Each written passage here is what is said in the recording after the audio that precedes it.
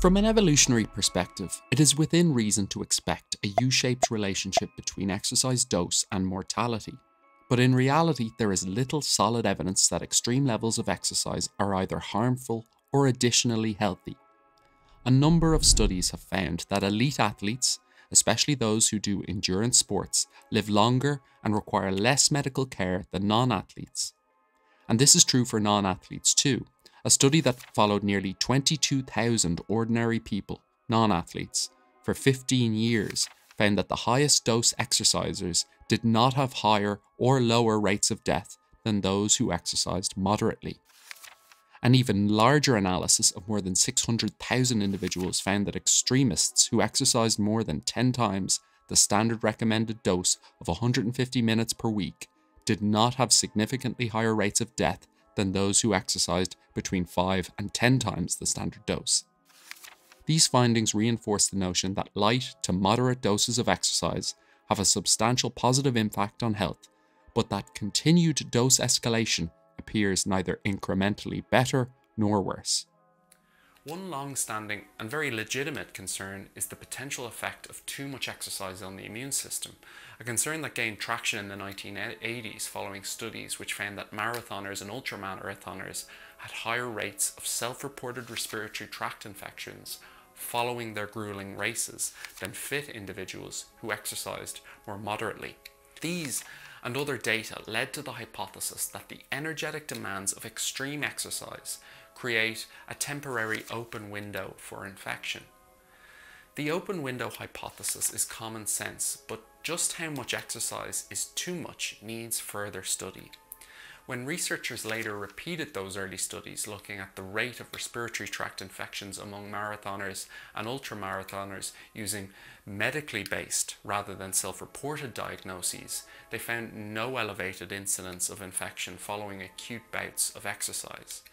In addition, new sophisticated experiments have tracked how immune cells move throughout the body after prolonged bouts of exercise instead of measuring their abundance in just the bloodstream.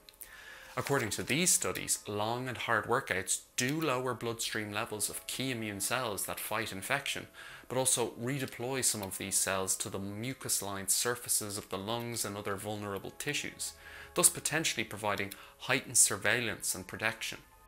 And there's even evidence that regular, moderate physical activity can help protect against some contagious diseases, but we need more clinical data on the extent to which high doses of exercise suppress the immune system's ability to ward off infections and under what conditions.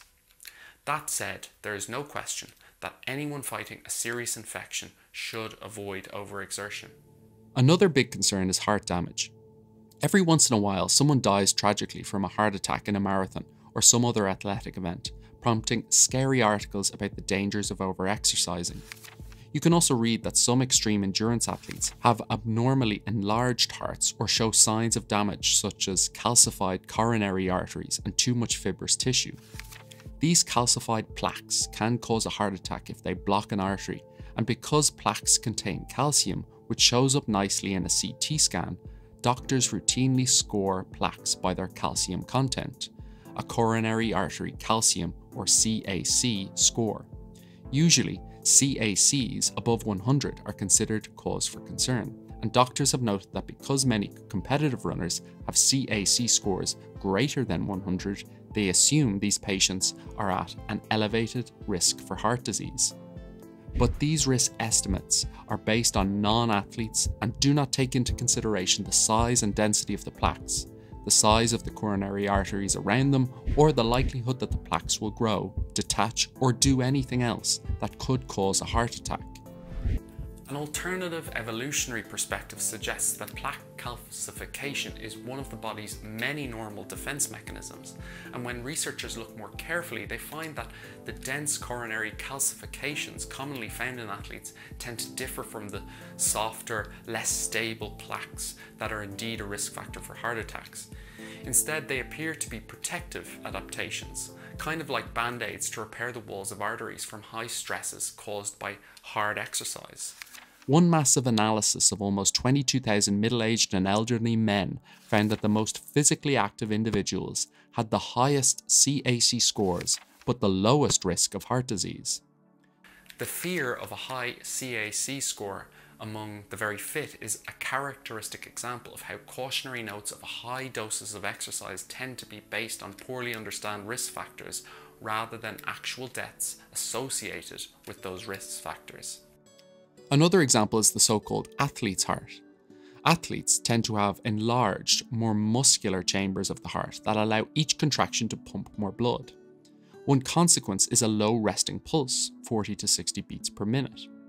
Because these big, strong hearts at first glance resemble the dilated hearts of individuals suffering from congestive heart failure, worries persist that too much exercise causes pathological expansion of the heart.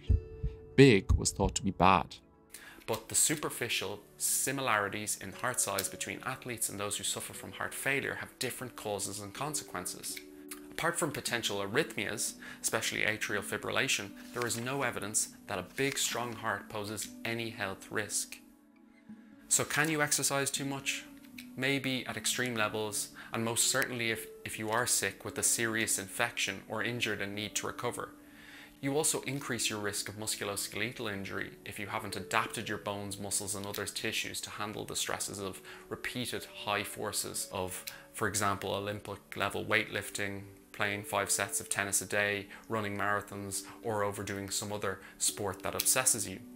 In other respects, the negative effects of too much exercise appear to be ridiculously less than the negative effects of too little.